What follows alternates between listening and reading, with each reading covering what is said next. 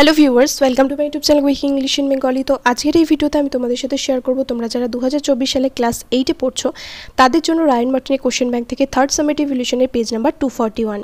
তো এর আগের ভিডিওতে 241-এর আগের পেজগুলো আমি তোমাদের সাথে শেয়ার করেছি। তোমরা যদি আগের পেজের ভিডিও না দেখে থাকো, এই ভিডিও ডেসক্রিপশন বক্সে প্লেলিস্টের লিঙ্ক পেয়ে যাবে, অবশ্যই করে কিন্তু চেক করে নিও।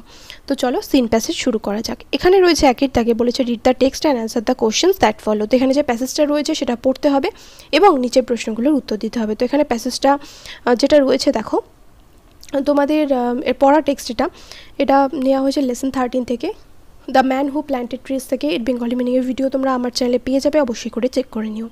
তো একের দাগের এতে বলেছে অ্যান্সার দ্য ফলোইং কোশ্চেন, নিচের প্রশ্নের উত্তর দিতে। When and wire did the narrator go on a hike.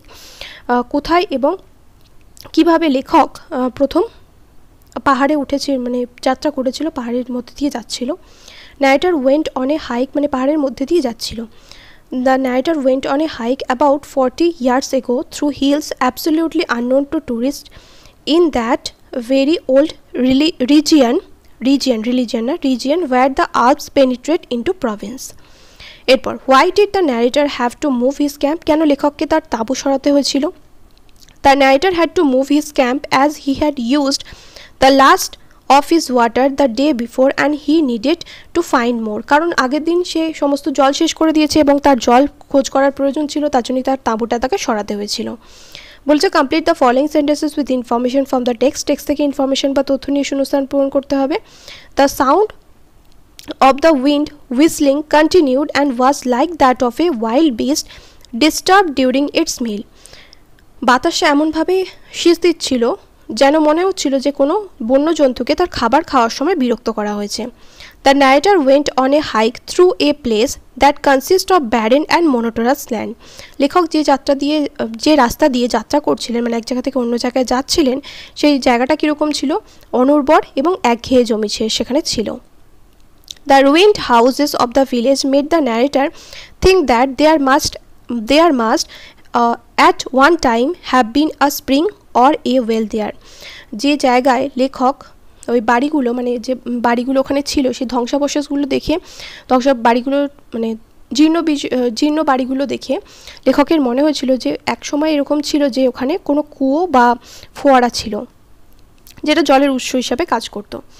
এরপর সিয়েদাকে এখানে বলেছে write down the synonym from the following words.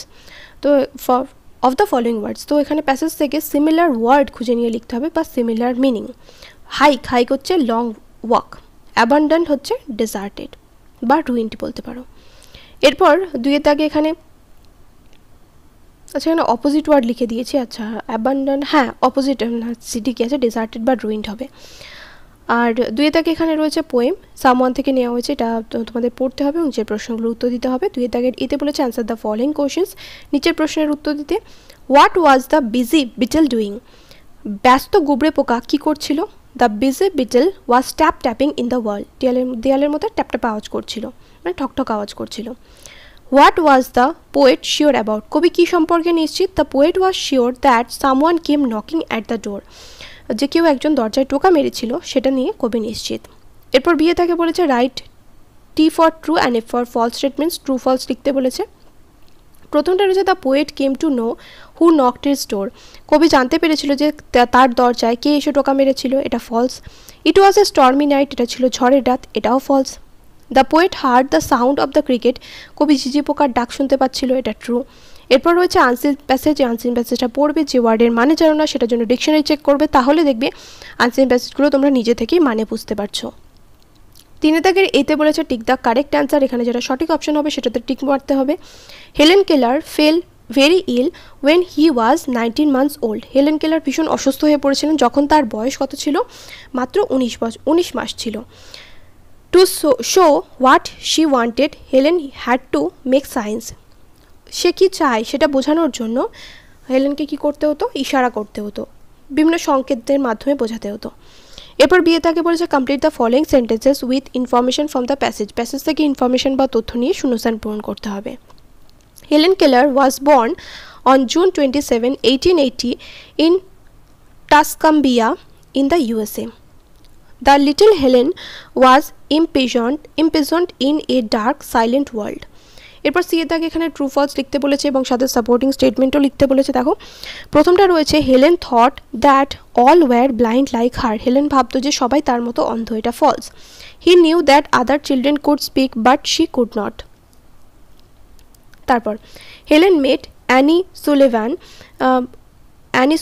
বা an Sullivan at the age of 5, এটা false. Supporting statement at the age of 7, Helen Keller mate Annie Sullivan who became Keller's instructor. এরপর D এর দাগে এখানে questions রয়েছে। প্রথমটা রয়েছে what was the effect of the illness on Helen Keller. Helen কেলারের অসুস্থতার ফলে কি তার উপর প্রভাব পড়েছিল। Due to Helen কেলার্স illness she lost her site and hearing for the rest of his life. For the rest of her life she neither saw nor heard anything. Who was Anne Sullivan? Anne Sullivan was Helen Keller's governess and her companion. What did Sullivan teach Helen? Sullivan হেলেনকে কি শিখিয়েছিল? Sullivan taught Helen to communicate by spelling words into her hand beginning with doll for the doll. এবার grammar and ভোকাবুলারিতে চলে আসে। এখানে বলেছে ভার্বের সঠিক form দিয়ে শূন্যস্থান পূরণ করতে। The mayor will go to Pune next week. By next December we shall have been staying here for 3 years. Perhaps they will visit towards later. The boy has been watching television since morning. এরপর পাঁচের দাগে এখানে বলেছে indirect speech অর্থাৎ narration change করতে। My mother said to me please wait for me here. My mother requested me two wait for her there. Raja said, oh, how cold the wind is. Raja exclaimed that the wind was very cold. The old man said to the little girl, may God bless you. The old man wished that God might bless the little girl. এরপর দেখো voice change করতে বলেছে। Did you watch the film? Was the film watched by you? The teacher was teaching English. English was being taught by the teacher. তারপরে the wind blew away the রুফটপস of the houses. The রুফটপস of the houses wire blown away by the wind. এরপর বলেছে এখানে যে কোনটা কি phrase সেটা underline করতে। He stopped in the middle of the song.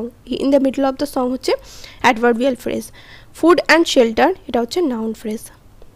এরপর ক্লজ আইডেন্টিফিকেশন করতে হবে। দেখো wire he lives adverbial clause. Who is wiring black dress এটা হচ্ছে অ্যাডজেক্টিভ ক্লজ। তারপর এখানে প্রিফিক্স সাফিক্স বসিয়ে অপোজিট ওয়ার্ড বানাতে হবে অ্যান্টোনিমস। তাহলে সেফ থেকে হবে আনসেফ, মডেস্ট থেকে হবে মডেস্ট থেকে হবে ইমমডেস্ট, এফিশিয়েন্ট থেকে হবে ইনএফিশিয়েন্ট। তারপর এখানে ডি এর দাগে রয়েছে ডু অ্যাজ ডাইরেক্টেড, ব্র্যাকেটের জন্য ইনস্ট্রাকশন দিয়েছে সেই অনুযায়ী চেঞ্জ করতে হবে। তো দেখো no one knows who he is, এটাকে সিম্পল বানাতে বলেছে। সে কেউ জানে না যে সে কে, তাহলে no one knows his identity, কেউ তার পরিচয় জানে না। ও that I wire a princess like Elsa, আমি যদি এলসার মতো একজন প্রিন্সেস হতাম। I wish that I had been a princess like Elsa. Full stop. Assertive বানাতে বলেছিল।